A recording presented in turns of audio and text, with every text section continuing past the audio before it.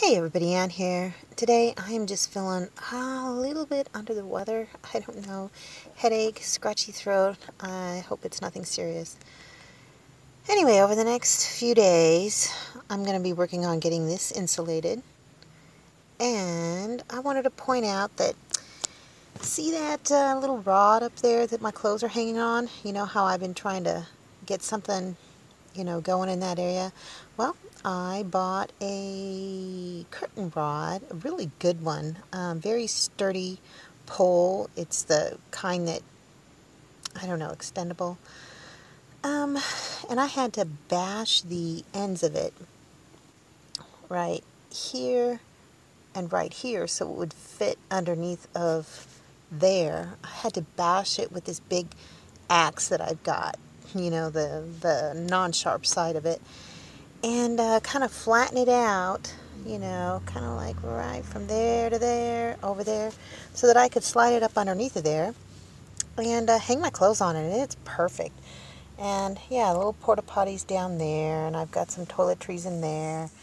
I have that big tub that I take a bath / shower in.